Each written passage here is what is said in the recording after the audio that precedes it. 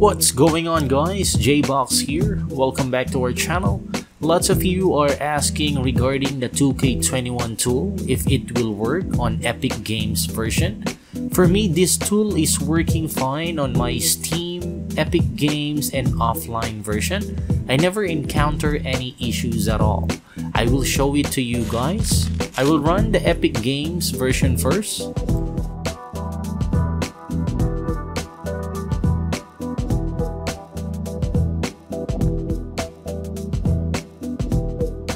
Then I will run the 2K21 tool. As you can see here, the tool able to detect the NBA 2K21 Epic Games version, and it's working.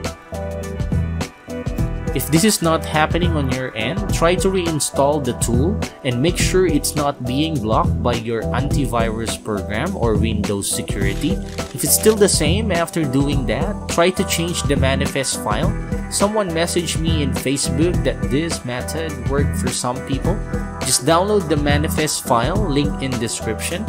Once downloaded, extract it, then copy and paste it to your main folder. Once done, run again, then test.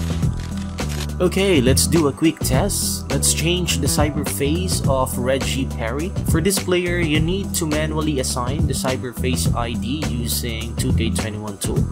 I will show you first the default cyberface from 2K. And I will put now the cyberface files inside my mods folder.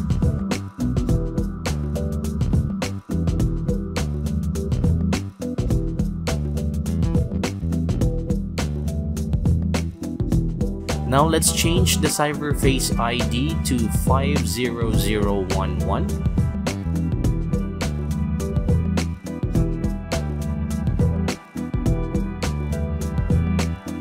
As you can see here, the cyberface is now changed, so the tool is still working.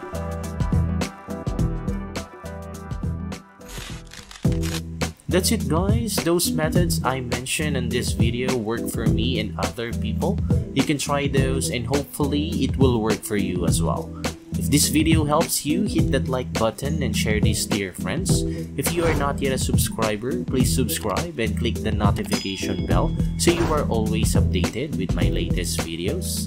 Thank you for watching, guys. Stay safe and just enjoy playing NBA 2K21.